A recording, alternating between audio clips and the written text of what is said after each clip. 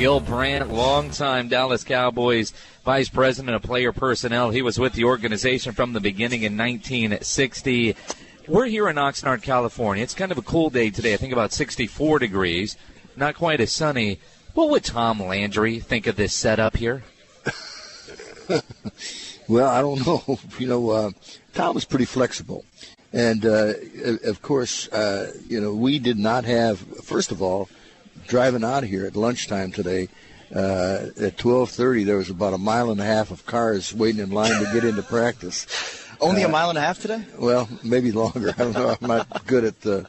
But anyway, see, the reason that we came to California, and everything that we did in the old days, was like a mom and pop shop, a hand-to-mouth organization, where you're going to hope you get the check cashed and get the funds in before it bounces. And so we had an opportunity to play in the Times charity game. In the Times charity game, in those days you played these preseason games, and we played in Sioux Falls, South Dakota, Albuquerque, places like that, and you got $25,000 to $35,000 for playing. And so we had an opportunity to play in the Times charity game, the LA Times charity game, and which was a $100,000 check, and that was huge, is what it was. And so Tex called Glenn Davis. And Glenn Davis, the old Army running back, that's in the College Hall of Fame, just a great, great player.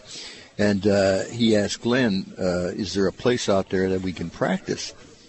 And, there's a lot of smog in the area. Yep. And so he said, yeah, he said, the Russians are going to be coming here for the Russian-American track meet.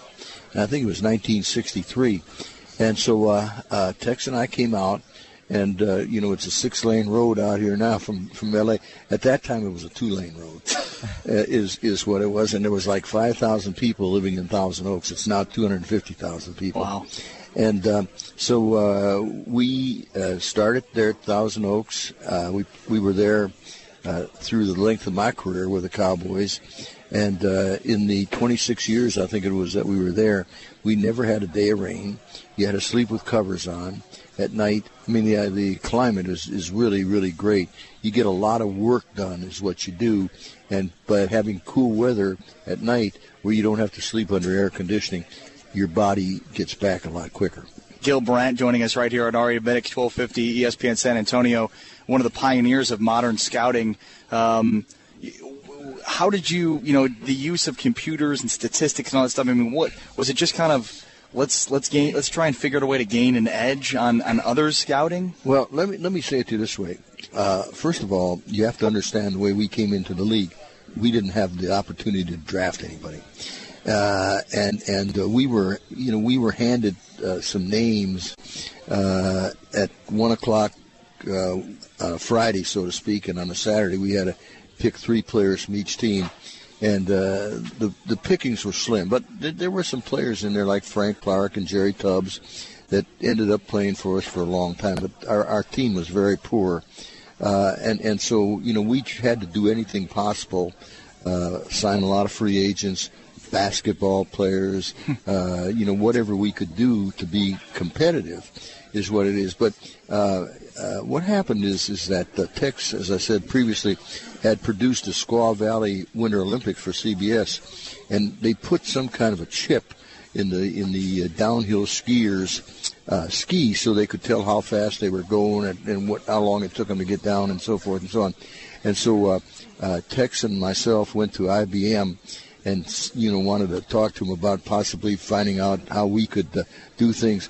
And, they thought so much of the idea, they sent us to one of their little associates, Service Bureau Incorporated.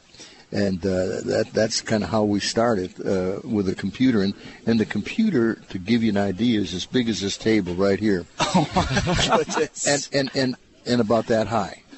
And there were wires from everywhere. And it didn't have the capacity that laptop you have in front of you is right now. And of course, that it's instantaneous information. Yeah. In those days, you had to put it in with punch cards, and then you had to, like you were taking an exam, fill it in. Wow. We progressed just a little bit, And a lot of people kind of laughed at us and said, can you imagine trying to pick football players or call plays with a computer? And, of course, now you can't get along without it.